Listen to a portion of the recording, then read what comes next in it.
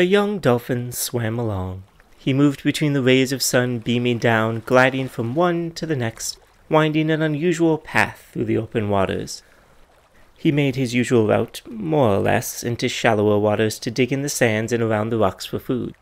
Having passed over a colorful outcrop of coral, he noticed a shadow crossing the sand, coming towards him.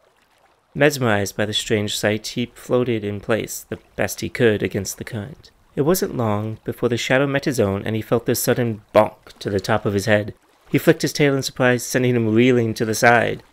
Shaking off the shock, he looked back just in time to see a book settling into the rocks, wedging between two pieces of coral.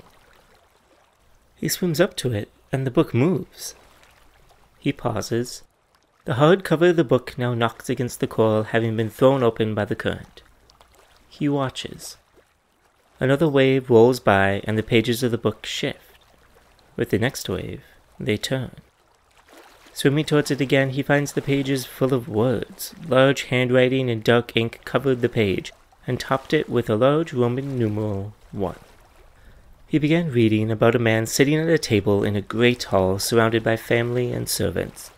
The shifting waves flipped the page again, and he learned this man was a prince at a royal dinner with men and women from the neighboring kingdoms. Finishing the page, he had to wait a moment, but, as he thought, a larger wave eventually rolled by, and it turned again.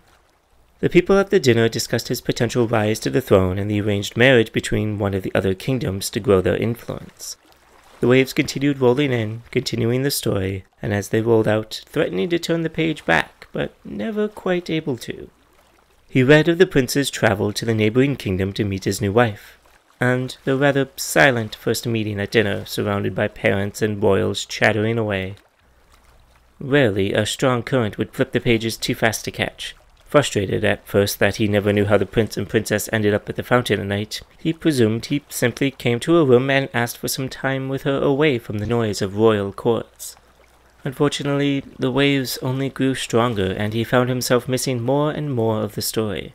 The princess's father had gone missing. Who took him? Someone against the marriage? Suddenly, the prince and princess were in a castle, sneaking by a throne room and taking down guards. Was this done by one of the other kingdoms? There was a man at the dinner who seemed too excited about this marriage. Maybe he was covering up for his true worries about the alliance? Was this a last-ditch effort to harm the reputation and morale of his enemies? Next thing, the king lay back in his own bed. He never spoke or moved, but the people around him all spoke of worrying things, about the marriage and what could happen if he passed before anything was official. The dolphin had been so captivated, the only thing that pulled him out of the story was the occasional need to fight a strong wave. At least, until he noticed one of the words on the page was just a smudge. Glancing further down, more of the words were just black blobs on the paper. In fact, all the words had begun to look as though they were blurry. A wave pulled back another page, and he began to read quickly. Gathering what he could, he moved more frantically, waiting for the next wave to wash overhead and reveal the next part. The same strong waves that pushed the story ahead too fast were now taking forever to continue it. With each one, he got less and less of the story, the words disappearing, but the characters continuing on with their lives, their wedding planning, their worrying, their late nights of comfort and conversation. Suddenly, the young dolphin was torn away from the book. He found himself rolling to the side, taken with the strongest wave yet. He righted himself as quickly as possible and swam back to the book.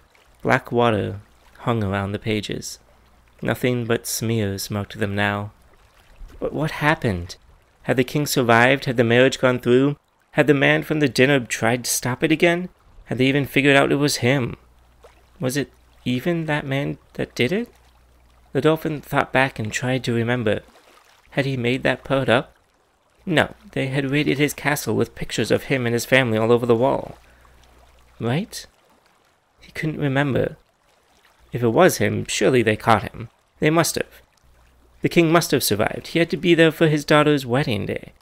Yes, the king lived and was front and center, beaming a big grin at the wedding. The dolphin imagined the beautiful wedding decorations, the giant cake, the table full of food that must have been food. The dolphin's thoughts turned to his stomach.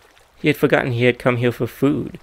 Beginning his search to help his own hunger, his mind couldn't help but wander back to the prince and princess, riding away in a lovely carriage. The bad man, sitting in the dungeons of the castle, listening to the cheering of the celebration, his plans to ruin a kingdom had failed.